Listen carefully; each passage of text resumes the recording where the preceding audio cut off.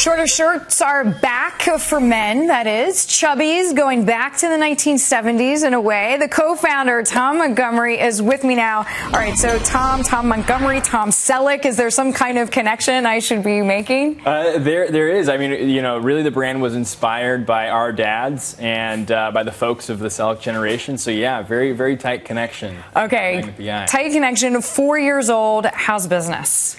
Business is great. You know, we founded the company in 2011, 3 co-founders and myself, and really founded it based on the concept of the weekend.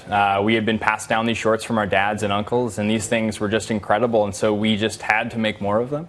And luckily, a lot of people related, and we have about 1.8 million folks following us in social media, and so yeah, things are going really well. So some of your investors, because our audience does know these names, the Trunk Club founder, Ben Lair of Thrillist, Chris Birch, so you have some pretty heavy-hitting names, whether it's fashion and media.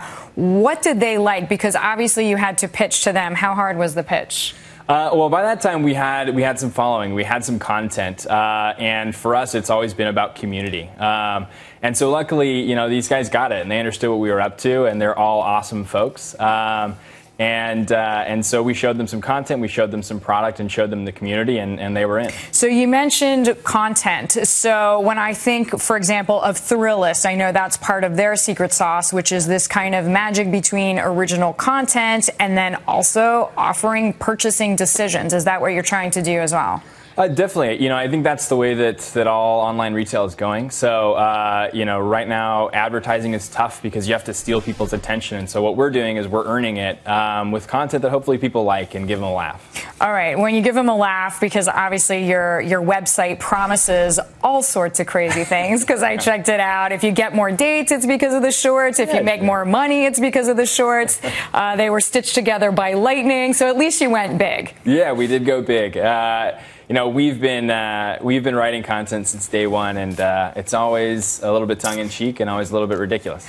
As far as pairing in the future with a more well-established retail partner, do you see that happening? The reference I'm thinking of is Bonobos with Nordstrom. Is there a partner out there that would make sense to you?